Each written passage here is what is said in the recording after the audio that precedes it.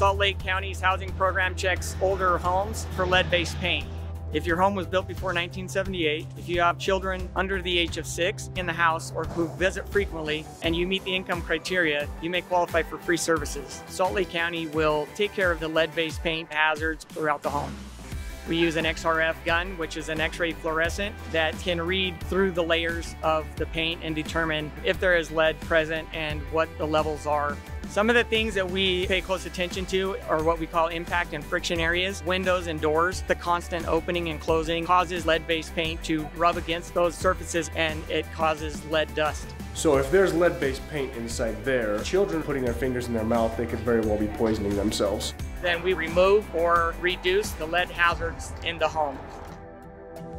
We'd learned about lead toxicity through our pediatrician when we told him our house was 106 years old. My husband went to the Lead Safe Housing Program website.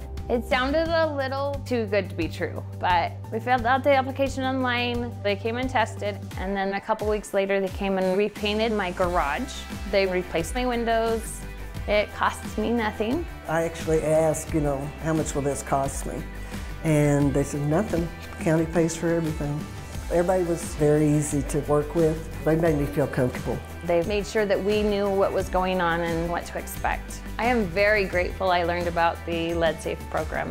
I am in love with the windows. It was very low-key and easy, and they were able to contain the lead and make my home safe for my kids. I'd recommend it to anybody.